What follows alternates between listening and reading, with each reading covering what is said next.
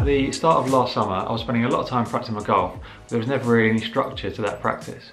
I wasn't tracking what I was doing, I wasn't sure if I was working on the right things, and I didn't know if I was spending the right amount of time on long game, short game, putting, etc, etc. And then I put together this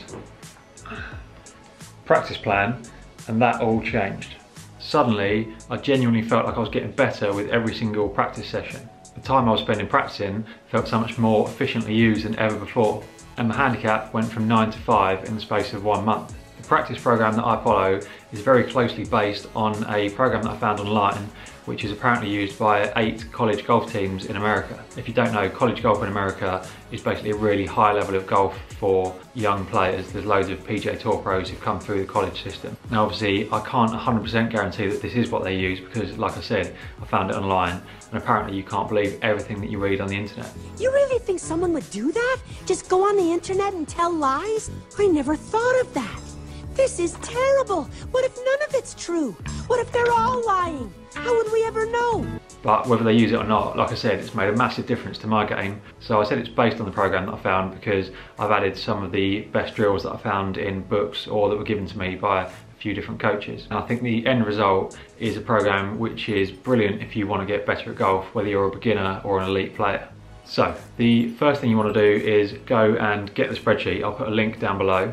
I use it on a Google Doc because it means that I can access that on my phone when I'm out practicing, which means that I can tick things off as I go through it and put in any scores that I want to track, rather than having to write that down and then put it in when I get home, or trying to remember it and then forgetting what I've scored by the time I get back. The basic idea is that you go through the spreadsheet in whatever order suits you with the aim of completing the whole thing. My aim last summer was always to complete the whole thing in a week, but I never quite managed that, despite the fact I was obviously putting in quite a lot of hours. So depending on how much time you're planning to put in, if you're only going to be doing half an hour a week, you're obviously going to want to either strip back the plan or say to yourself, well, I'm going to try and do it over the course of a month or 2 months or whatever. Just do whatever works for you. So let's run through the plan. So at the very top of the plan, and usually the first thing I do in a week, is holing 25 3-foot putts in a row. I'll put 6 tee pegs around one hole and just work my way around until I've got to 25. If you miss one, you have to start again. I normally start going in the opposite direction after I've got to 12. Now, sometimes I'll nail this first time, sometimes it'll take me bloody ages, but ultimately it makes me a lot better at holding 3-foot putts out on the course where it matters. And there's obviously that fun little bit of pressure. You get to 21, 22, 23, 24 on the last putt.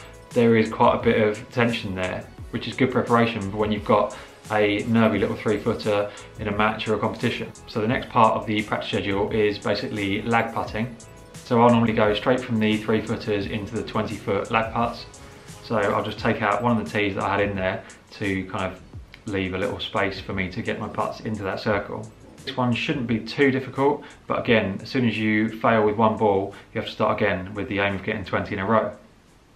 I only use 3 balls when I do this drill because I think if you've got 20 balls there, by the time you've got 10 in that circle, they're going to be sort of knocking into each other, and then it's going to be harder to tell if the putt that you've hit would have stayed in that circle had it not deflected off another ball. So as you can see from the schedule, I'll also do that drill from 30 feet and 45 feet, but I'll do that on completely different days just to break it up. I've never even got close to completing the 20 in a row from 45 feet, but on the spreadsheet, as you can see, if I complete something, I'll turn it green and either put a yes in there if it's a simple case of did I do it, yes or no, or if it's something where there's a kind of skill test number result, I'll put the number in there. If I've spent a bit of time on it, giving it a good go, but not succeeded, I'll turn that box orange to show myself that I did at least try it that week, and then I'll put the number in there of kind of the best attempt that I made. So if I made 9 putts from 45 feet in a row in that circle, I'll turn the box orange and put a 9 in there. That means that I can look at it as the weeks go on and see, okay, I still haven't completed it, but my best was 3 before, and then it got to 4, 5, 7, 9. Next up is Killer, which if you haven't done it before is a brilliant game, which again really tests your putting under pressure. So you want to put tee pegs in a straight line starting at 3 feet from the hole and then at 1 foot intervals until you get out to 10 feet. You start at the first tee, and if you hole a putt from there, you move back to the next one. The goal is to hole a putt from each tee, working out, so your final putt will be from the final tee, which is a 10-footer. Got 3 lives, hence the 3 balls. If you miss a putt, you lose a life and you stay on that tee until you hole one from there. This gets pretty tense when you're on your last life and you need to hold a 10-footer to get it done. This next drill, called the overtake game, is brilliant for developing feel and ensuring that you never leave a makeable putt short. So what you want to do is find a stretch of putting green that's out of the way, you don't need a hole, put a T-peg in where you're going to be hitting your putts from, then take 2 decent sized steps forward and put another T-peg in there. Then take 3 strides forward and place another T-peg. First putt you hit has to go past the first tee but not past the second one. Each subsequent putt you hit has to overtake the previous ball. You get 1 point if you successfully overtake the previous ball, but it's -1 point if you come up short. And as soon as you hit a putt that goes past the final tee, that's game over. 10 points is quite a good target for this one. Next up is a pretty simple 3-foot compass drill. So you take a 3-foot putt from the 4 opposite sides of the same hole. So a downhiller, an uphiller, a left to right and a right to left. If your putting green has got 9 holes, as mine does, I'll do this once on each of the 9 holes, and that'll give me a total score out of 36. Obviously 36 out of 36 is the goal. The best I've done is 35 and I missed the final putt. Next on the spreadsheet is exactly the same thing but from 6 feet. So again you'll get a total score out of 36. Best I've done there is 27. By the way, where appropriate, I've put a kind of PGA Tour average stat that relates to the particular drill. So for example, from 6 feet, PGA Tour pros hole 70.59% of putts. That works out as 25 out of the 36, so that's a good target. Next up is something imaginatively titled the 20 tee game. And you guessed it, you need 20 tees. So find a hole with a bit of room around it and set out tees at 1 foot intervals, starting 3 feet from the hole on diagonals. So you've got 1 row that's downhill left to right, 1 row that is downhill right to left, a row that's uphill left to right, and a row that's uphill right to left. Basically, you take each tee peg out once you've holed a putt from that spot. You can do them in any order you like. I tend to work around in circles, starting with the shorter ones and working my way back. You keep account of how many putts you've hit in total, including ones that miss and ones that go in.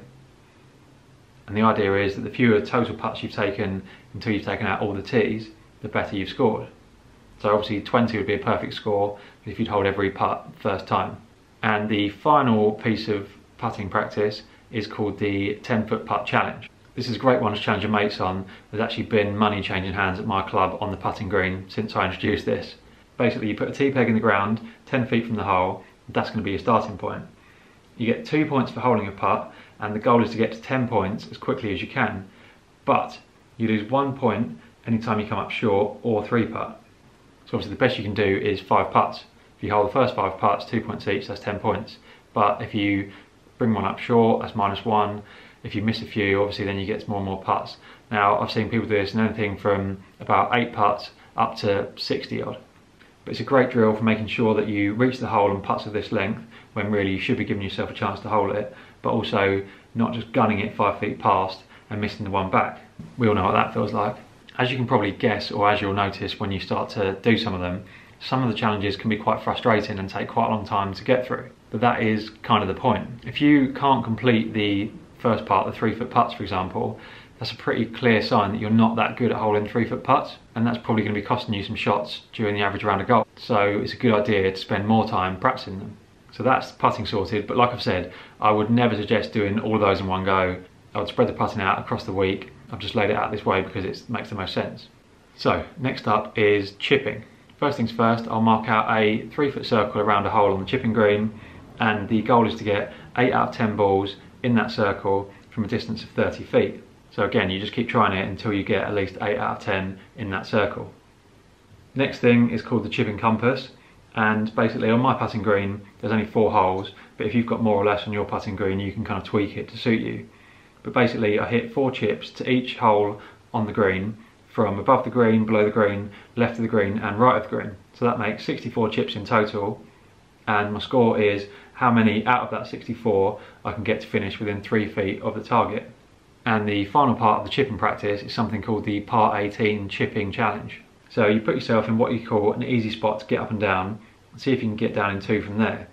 You do 3 easy ones, 3 medium and 3 hard, but all in different positions, so don't do the same easy one 3 times or the same medium one 3 times. So each one is effectively a par 2 because you're trying to get up and down, so 18 is a level par score. Obviously what counts as easy, medium and hard is completely subjective, but I would say as long as you're not killing yourself giving yourself the easiest up and down in the world and calling it hard, and you're fairly consistent over time, it'll all work out. Personally, I class easy as something that if I had it out on the course, I'd be really hoping to get it up and down 9 times out of 10. So fair bit of green to work with, reasonable lie, nothing too tricky about it. Medium, a bit more challenging than that, so maybe not so much green to work with or coming out of the rough, or just a much longer shot. And I class hard as something that if you had it out on the course during a round and you did manage to get it up and down, your playing partners would be really impressed. So you might be talking about a flop shot over a bunker, or a plug lie coming out the sand, you know, a really tricky shot with no green to work with,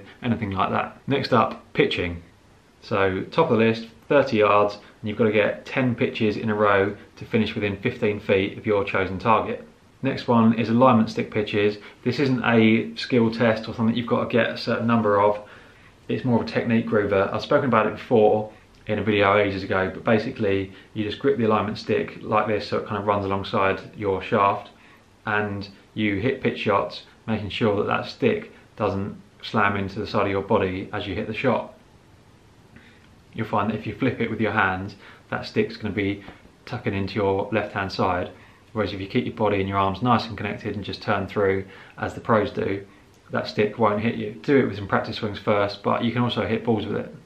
Next up is baskets. Now at my range we have these little baskets, so I'll put one out at 50 yards and my goal is to get 5 balls in there, and on another day I'll do the same thing from 75 yards. Now obviously you might not have the exact same kind of baskets at your range, but hopefully you'll have some kind of target, or you can set a pretty little narrow gap of what counts as a good shot, and you keep going until you've hit 5 successful ones in there. Not 5 in a row, just 5 in total. Next up, moving on to bunkers, and quite simply you've just got to get 10 in a row out of the bunker to stop on the green. It's quite useful in that you're obviously not focusing on getting it close to a hole, and I think at times we can all get a bit cute when playing out of bunkers, trying to knock it stiff. Whereas generally, if you stick it on the green and give yourself a chance with a putt, but leave it worse to 2-putt, that is a lot better than getting too fancy and ending up leaving it in the bunker or flying it across the green trying to get to a back pin. Next thing is 7 out of 10 shots to finish within the length of a flagstick. I'm talking about a normal height flagstick, not one of these little ones that you might have on the chipping green. It's not an exact measure. I think the average flag is about 7 or 8 feet, but just make what you think is a fair call. You know, is it a good shot? Do you think it's within the length of a flagstick or not? Next up, you've got 5 in a row on the green from the bunker, but with you standing outside. Now this is good preparation for those horrible shots where you can't get in the bunker, when your mates have got their cameras out waiting for you to fall in. They're the kind of shots that nobody ever practices, but we all get them every now and again, and they're the kind of ones where if you get it in a comp and you get it wrong, you can be racking up big numbers. And similar story here, when you've got to get 7 out of 10 on the green from a plugged or really difficult lie. So let's say you've got a horrible downhill lie in the bunker, or you're right up against the lip. Again, these aren't shots that most people practice. When we practice bunker shots, we go in there and give ourselves a perfect, sandy, fluffy lie, but we don't always get that when we're out on the course in competition. You get horrible plug lies, you get downhill ones, and you think, oh God, what am I going to do with this? I've not practiced this. Well, with this practice schedule you will have, so it won't be a problem. For irons, it's all pretty simple. So basically, I'll just practice the 6 shot types. So high draw, high fade, low fade, straight ball and stinger. And then as you can see, you just do that with different clubs on different days. Next one is something called the single arm drill. So basically, hold the club in just your right hand, make 3 practice swings and then hit a ball again just with your right hand. Then do the same thing with your left hand and then hit a shot normally with both arms. Now this can be quite difficult at first, but when you get better at hitting it with one hand, it is amazing how much easier it feels when you put both hands on. It almost feels like you're cheating. What I would say is when you are doing the practice swings, treat each one as an individual swing. So kind of pause briefly at the bottom at address, so you're not just swinging it back and forth like a madman. Okay, next up is a little driving accuracy test. Now if the course is absolutely dead, you can find a hole out there, take a load of practice balls and do it on the course. The idea is to get 6 out of 10 to finish on the fairway. More likely we'll be doing it on the driving range, so just pick out 2 points that are about a fairway's width apart and use that as your target.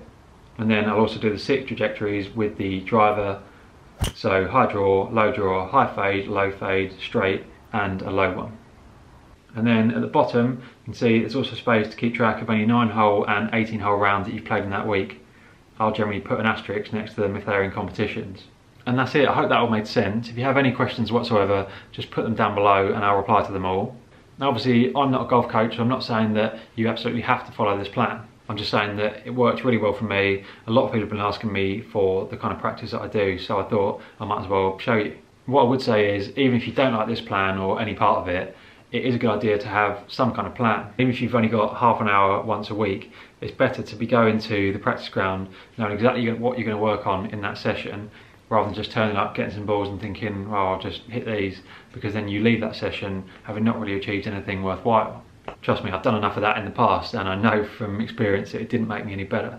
If you are going to use the plan, I would recommend as much as possible tracking your scores and various things, so that over time you can see whether you're getting better and you can see where your weaknesses lie and focus on them. So I'll leave it there because I'm sure this video has been long enough already, but like I say, hope it's been useful. Any questions, let me know down below, and I'll see you in the future. So thank God that's over. I mean, it's over, right? There's not more, right?